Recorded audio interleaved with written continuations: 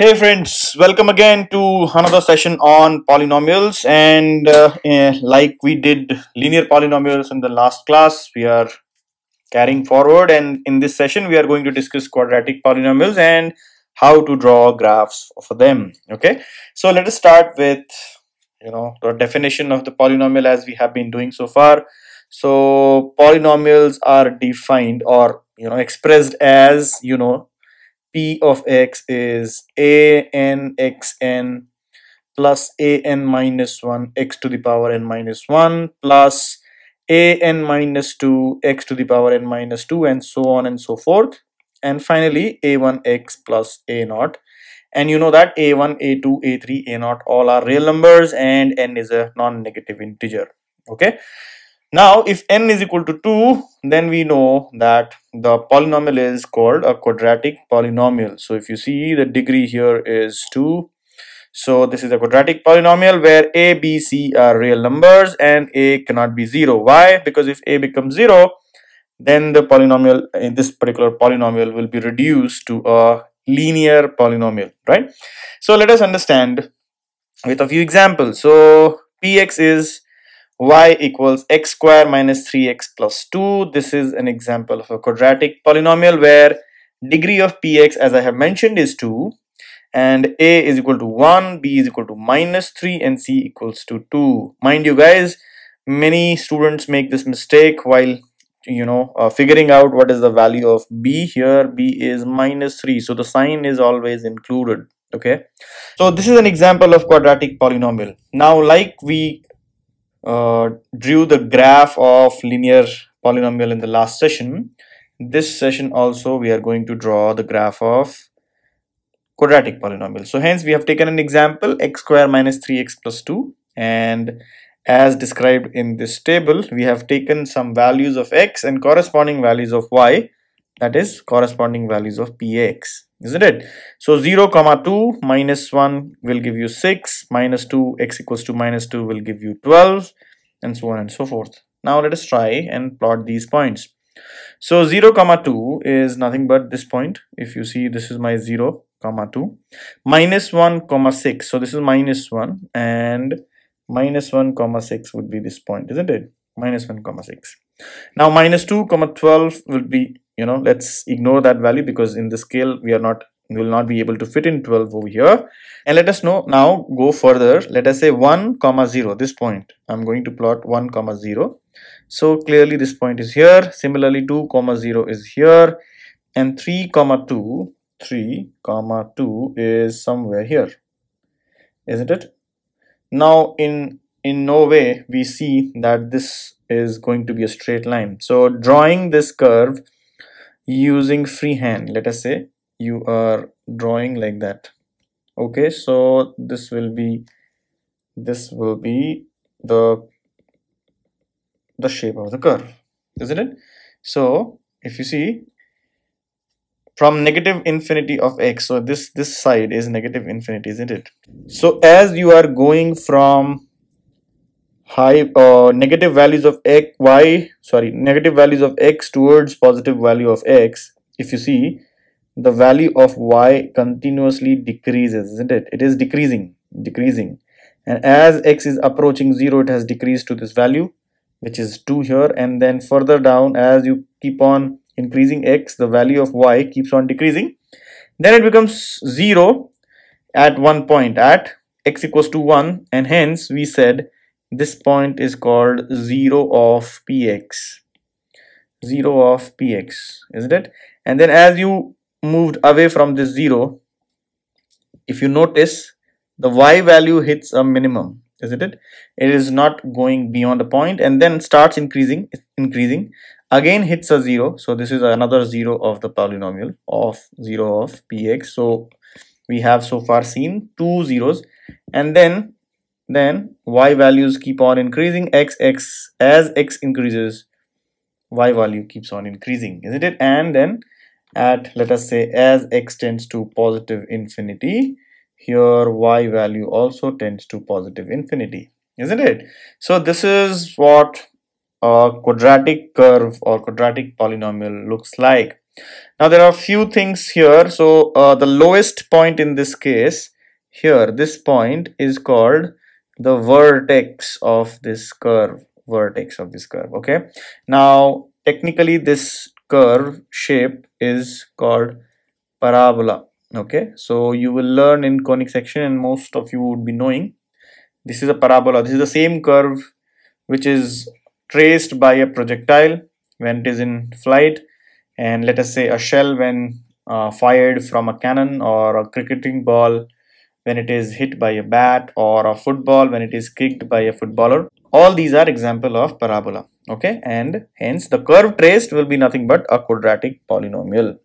Now you must be wondering that how come this kind of a curve is a whatever examples we took. And in that case, actually it is, in all those cases which we just discussed, the curve looks like this, isn't it? So if you see, this is exactly mirror image of such kind of a curve, or if you flip it, then you will get a trajectory which we just discussed in those examples. So now it's turn to see and evaluate using the GeoGebra tool, and maybe we'll be able to get some more insights there. So let's switch on to our GeoGebra tool. So here is our GeoGebra, and let us now try to get a quadratic equation. So I'm typing y is equal to x squared. Can you see, the moment I typed x square, you can see we have got the nature of curve which we wanted anyways, but let me make it more general. So I'm writing y is equal to a x squared, so it is x squared plus b x, and then plus c. That is what we discussed as a, so this is the quadratic curve which we are talking about. So here if you see, ax square plus bx plus c, all a, b and c values are 1, and hence it looks like this particular curve. Now you must be wondering that it doesn't match with whatever example we had taken, so let us match this. So let us say in that example b was 3, isn't it? Yeah, so b is 3 and c was, I believe, 2. Yep. Yeah, so if you see, in fact no, b was minus 3, so let me take it to minus 3. Yeah, so b was minus 2, and if you see, exactly same curve which we had drawn in our notes, right? So hence let me find out these points. So these are the points where the curve is intersecting the x-axis, and as you know, these points are called, this point is called what? 0, right? 0 number 1, and this is the second 0 of the polynomial. So it is cutting the x-axis in 2 places. And now if you see, this is opening upwards, and it looks very symmetrical, isn't it? So other thing is, it's very symmetric, isn't it? And you can see that there can be a line here. If you see, this line is there, this line is the axis of symmetry, isn't it? This line is axis of symmetry, and my dear friends, this point here is called C. This C is called the vertex. This C is nothing but the vertex. Actually, it's not sitting over there, so maybe I'll have to, yeah, this point here is, so let me draw this point. Let this point be C. Yeah, this point D now is, so let me just delete E and C. Yeah, so if you see, this point D is the vertex of the parabola.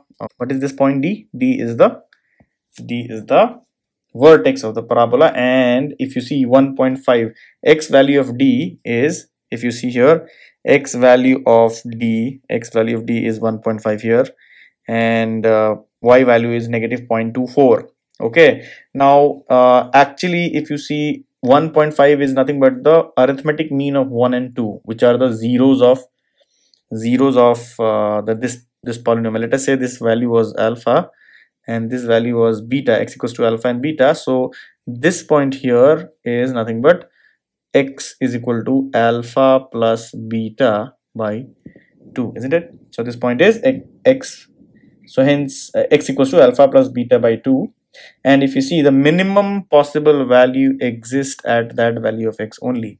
So this value is the minimum possible value of this polynomial, given polynomial, isn't it? Now this is one observation, and let us now try to play with the 3 coefficient and see what exactly and how exactly it impacts our curve. Yeah, so now what I'm going to do is I'm going to change the value of a and b and c and see what happens to the curve. So as I increase the a value, you can see now a value is being increased. So as the a value is being increased, the curve is widening up, and actually it flips. If you see, yeah, this will give you a better view. So this is what happens now. A is increasing, so as a increases, oh wow, so hence what happens is the curve just changes the direction. So whenever a is positive, it is you can now see when a is positive, it is facing upwards, isn't it? Opening upwards. As I am reducing a, it is spreading, isn't it? Spreading, and at 0 it becomes a straight line. Has to be. Why? Because now coefficient of x square is 0, so it has become a straight line. And as I change it to negative value, the curve now is opening downwards. This is a new observation, isn't it? So hence what do we see? As you decrease the value of a, so for a to be less than 0, it is opening downwards. As a is increased towards positive value, the curve opens upwards. This is one observation, right? And what now what I'm going to do is I'm going to change the value of v, and let's say what happens when v changes. So as the value of b changes, the curve just swings, and if you notice the vertex is tracing another curve itself, isn't it? So this is what happens if b value increases and decreases, right? Now what happens when c value increases and decreases? So if you see right now, in this particular case, the curve polynomial is not cutting x-axis at all. So hence there are no zeros, right? Since the value of the polynomial is always above 0. So if you notice here, the value of all the y's are always above 0. So hence there is no possibility of this being 0. So there exists no zeros. But I can have a condition where there is exactly 1 0. So if I change this value of c, so if you notice, changing the value of c shifts the curve up and down. Now you see the curve is now just touching the x-axis. There's only, so it is cutting the x-axis exactly at one point. So that is the case where we have only 1 0 for this curve. And as I reduce this curve value of c, now you can see there are two different zeros, right? Exactly 2 points. The curve is cutting the x-axis. So hence, my friends, we have 3 cases here. One, when the curve is cutting the x-axis in 2 points, and there is 1 point and there is a case when it cuts the x-axis exactly at 1 point, like this, and then we have condition where the curve doesn't cut the x-axis at all. So this is an observation. So hence we can say that the quadratic polynomials can have at max no zeros, 1 0. So 1 0 was this case, 1 0, right? 1 0 was, yeah, 1 0, and it can have no zeros, couple of zeros as well, right? But under no circumstances it will have 3 zeros. And also if you notice, the curve has one turn, and the lowest point is minima in this case. So whenever a is greater than 0, you can say the curve opens upwards, and hence it will have a minimum value. It doesn't have a maximum value because it is tending towards infinity. And when a is negative, my friends, so it does have a maximum value, isn't it? Can you see this is the maximum value which it can attain, and the curve cannot go beyond that. And in this case also there is no 0, but hence I can increase the value of C, and you can see now the curve has a maximum value as well as there are two zeros.